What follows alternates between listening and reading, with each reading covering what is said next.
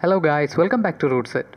In this video, I will be focusing on wireless communication and different types of Wi-Fi antennas, and by the end of this video, I will show you how you can increase the range of your Wi-Fi network by simply changing the Wi-Fi antenna without spending money on costly Wi-Fi routers. If you are new to this channel, just to let you know that we'll be posting Kali Linux, Wi-Fi, Arduino, Raspberry Pi and other hacking projects and tutorials using latest Wi-Fi adapters and tools every week. So make sure you subscribe by clicking the subscribe button here so that you won't miss the future videos. So let's get started. Wi-Fi is a wireless networking technology that employs RF or radio waves in the range of 2.4 GHz and or 5 GHz to provide ultra-fast network communication to various devices such as PCs, mobile phones, printers, etc. Devices in a Wi-Fi networks are connected together wirelessly for the purpose of sharing resources and information. Using Wi-Fi, people can communicate with each other across the world at very low cost using services like chats and email. Devices like printers, scanners, and other hardware can be shared easily without using any cables hanging around. I have written a long article that explains Wi-Fi standards, security, and routers in my blog. So if you want to learn more about this, please feel free to check that.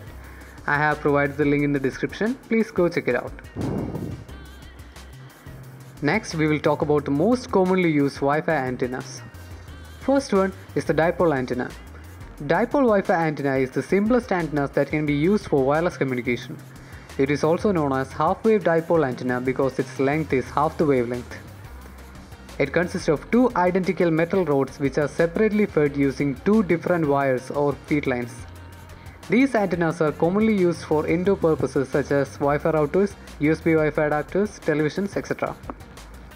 Next, we have the mini panel antenna. Mini panel antennas are directional antennas that are designed to transmit power in a particular direction, which means you will have to point this antenna to the place where you want to receive the signal. They are long-range, low-profile antennas that are mostly designed for indoor purposes. These mini-panel antennas have a 60-degree spread angle and it can punch through normal walls and the radiations can reach hard-to-reach area. The panel antenna. Panel antennas are enhanced version of mini-panel antennas that can transmit power over a larger distance than mini-panel antenna.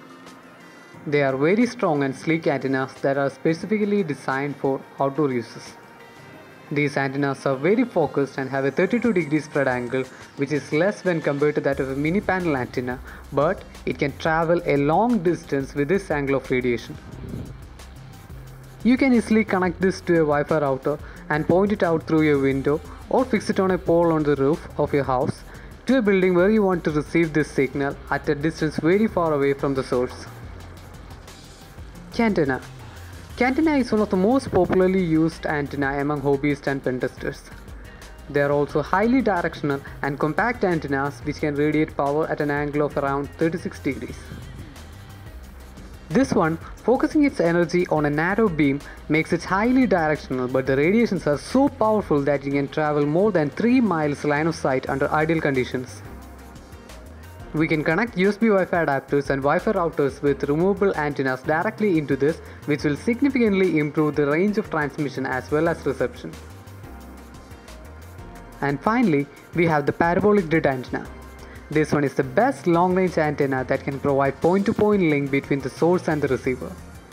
These antennas have an ultra-strong gain with very thin beam width, which makes it highly directional with a radiating angle between 3 degrees and 12 degrees. These antennas are designed to withstand extreme weather conditions. This is the antenna which I used to make the ultra-long Wi-Fi hacking station using Raspberry Pi, which I uploaded a few months back. You will find the link in the description. Now let us talk about Wi-Fi signal strength.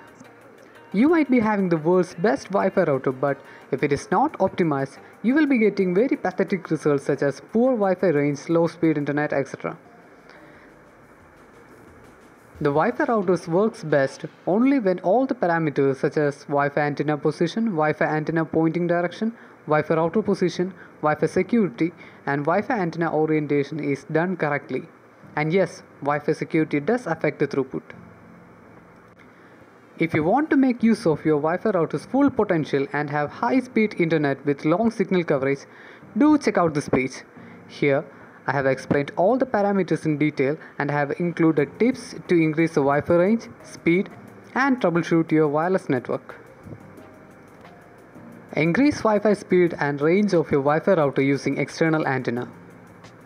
Usually, the Wi-Fi router antennas provided by the manufacturers will be having 2 dBi or 3 dBi power gain, which is very low when compared to the currently available antennas on the market. Some of the Wi-Fi routers allow you to change the stock antenna that comes with the router. So, if you have a router that supports removable antennas, you can get a higher gain antenna like a 5 dBi or a 7 dBi that will significantly increase Wi-Fi range. In the next video, I will show you the latest hacks you can do with your Wi-Fi router to increase the Wi-Fi range and get high-speed network connectivity. Make sure you don't miss the future videos. Subscribe our channel by clicking the subscribe button here and stay tuned for more videos. Rootset signing off.